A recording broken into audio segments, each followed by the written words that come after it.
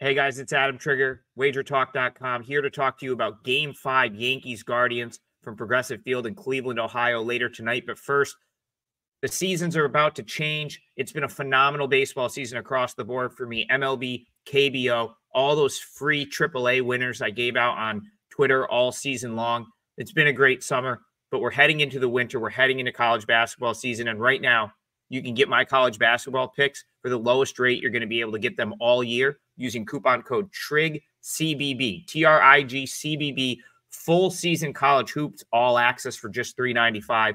I'm up close to 50 units of profit in college basketball across the last 2 seasons. I intend to do it again this year, and I'd love to have you along with me from tip-off on November 4th through one shining moment on Championship Monday, all the way in April. It's going to be a great season, and I hope you join me for that. But we still have baseball to talk. We're still in the championship series. We still have the World Series ahead of us, and we have a very big, pivotal Game 5 here as the Guardians face elimination tonight. This series, first of all, has been outstanding. I know it's Yankees 3-1. You could make the argument that they were one strike away from maybe sweeping this series, but the last 2 games have been back and forth. Fantastic baseball. Guardians had a chance last night, and they couldn't get it done. Series could easily be 2-2. And, I think if you watch my video on TikTok yesterday, I gave Yankees out as the lean, and I said the reason I wasn't betting that game yesterday, betting the Yankees in that game, was the bullpens really looked like it could be a complete free-for-all. And that's exactly what happened. Yankees have a 6-2 lead. They couldn't get high leverage outs. They kind of ran out of arms at the end. Same thing sort of happened to the Guardians, and the Yankees ended up on the right side of an 8-6 sort of thriller right there by getting to Clase again in the 9th. A lot of that is in play here, but I think the Guardians have an edge, and I'm going to explain why. So I think if Stephen Vogt manages this game the way I think he's going to, it gives the Guardians a slight edge. And, given the fact that the Guardians are at home here, where they still have the best home record of any American League team this season. And now that you're getting plus money with the Guardians, the way the market is shifting, I do think I'm going to make a pretty strong case for Guardians plus 110, plus 105, plus 110 to be the play here. Now, I want to start with the Yankees, and I want to work back to front. Let's talk Yankees bullpen first. Luke Weaver is rested, okay? That's what you're going to hear. Well, Yankees have Luke Weaver. Great. If Luke Weaver's in this game, the Guardians have probably already lost. And I don't even think you can matter-of-factly say that, because if Luke Weaver's in this game, it means the Guardians are probably behind, but they've now gotten to him twice. Remember, he came into Game 2. I'm not sure why. I didn't agree with that move by Boone to bring him in Game 2 when the Yankees had taken a 6-2 lead. He gives up the home run to Jose Ramirez. Now, it didn't matter. It didn't affect that game, but it certainly gave the Guardians a little bit more of a look at him. And then Weaver, of course, the shot heard around the world at this point. Big Christmas, Jhonkensy Noel, Game 3, an absolute missile to tie that game off of Weaver. So at worst, the Guardians have confidence that they can score off Weaver. They've now done it in 2 straight games. Outside of Weaver, the Yankees are in big trouble here from a pitching standpoint. Clay Holmes has now pitched in 4 or 5. He wasn't effective yesterday. He's not going to pitch here. Tommy Kahnle has pitched in 3 of 4.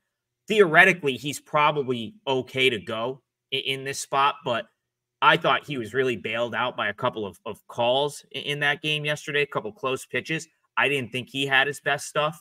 And if I'm the Guardians, I have no problem, seeing Tommy Kahnle in this game in a high leverage spot.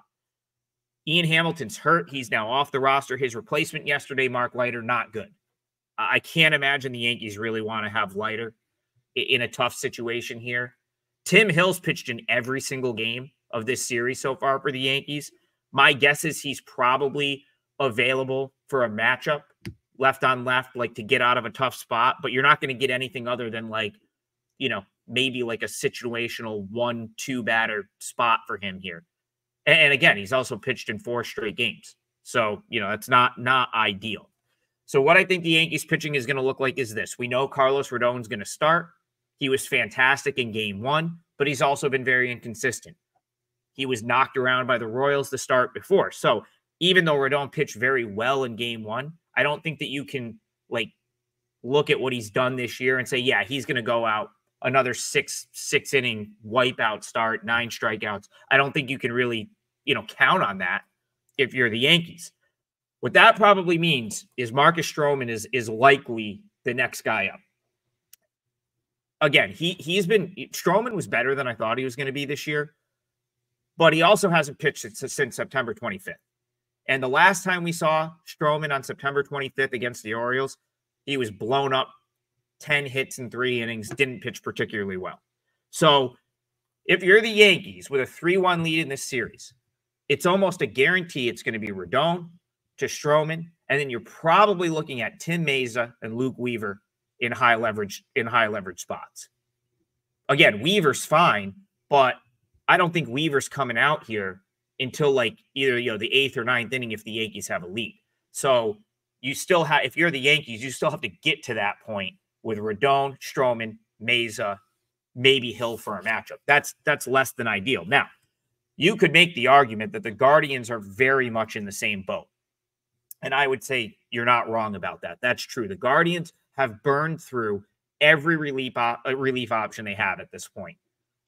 But I think this sets up for the Guardians because I think the way Vogt is going to play this is a little bit different than he's played the first 4 games in this series. Tanner Bibee is going to start for the Guardians, and I think that's very important. Stephen Vogt saw that Bibee did not have it in game 2 and went out and got him in the 2nd inning of a game that he had only thrown 39 pitches. Now, Bibee could have settled in. He's a pro. He's your most consistent starter. He's your ace, right? There's a good chance he settles into that game, gets through 5 or 6. But what I think Vogt saw there in that spot was, my guy doesn't have his best stuff. We are now trailing, and we're looking at probably going down 2-0 in this series. If that ends up being the case, we have to have Bibee give us a big start in game 5 or we're not going to win this series. And I think Vogt saw that. And I think that's why he went and got him so early in game 2. What that means, Bibee only throws 39 pitches. He's got plenty of time to rest. And I think the idea is, now obviously anything can happen. The Yankees might have his number, but Bibee comes into this start knowing he's got to give 6 or 7 innings. And I'm sure that was the message that was sent to him. Hey, we're not really taking you out here because we don't think you can work through it and have a decent start. But this is the playoffs. If you don't win for us in game 5, we're not winning this series. So take the rest of the night off and get the rest you need to go pitch the best game of your playoffs in game 5, which is very possible. Tanner Bibee this year, 1.12 whip. He threw 173.2 innings. He was the Guardians' best pitcher. He came up big for the Guardians in the series with the Tigers. 2 very strong outings there. So I would not be at all surprised if Bibee comes out and throws 6 or 7 really good innings here. I don't think his performance in game 2 should discount what he's been all year, and the fact that at home with the crowd behind him, he could easily come out and fire 6 or 7 innings. I think where Vogt goes next is going to be very interesting, and I think it's going to be Ben Lively. So Lively was added to the ALCS roster after Cobb got hurt in game 1. And he kind of quietly came in, threw an inning and a third of relief in game 2, was pretty good. But I've been watching Ben Lively pitch for years. I watched most of his starts in Korea. I know exactly what this guy is going to give and what he's going to do, and I really think it could mess with the Yankees here. Lively is a command guy. He's going to throw 90.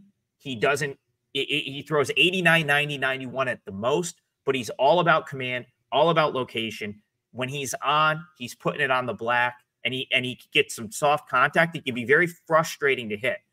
And he can be very frustrating to hitters that have been geared up for 4 games to hit high leverage, high velo relief options that the Guardians have, right? Like the Yankees have had to gear up for Emmanuel Clase throwing 100, 101, Smith out of the bullpen, Gaddis. Like that's what the Yankees have been geared up to hit. And now you're probably going to see Bibee to Ben Lively coming in, throwing 90 on the black. And I really think it could mess with this Yankees lineup a little bit, especially because I didn't think he looked all that bad in relief in game 2. And he's a veteran at this point. I don't think him pitching out of the bullpen is going to mess with him. And the other thing, Lively was arguably the Guardians' second most consistent pitcher this year. Certainly their second most consistent starter. 3.81 ERA and 1.25 WHIP in 151 innings pitched for Ben Lively this year. I actually don't think he's been used enough in this playoff so far for the Guardians. I think you're going to get Bibee to Lively, and if they both have it, they're going to put the Guardians in a great position to win this game. Guardians plus 107 with the season on the line at home, where they've been awesome all year, makes the most sense in Game 5. So if I add this to my client card, I will tweet it out. Make sure you're following me on all platforms at AdamTriggerWT.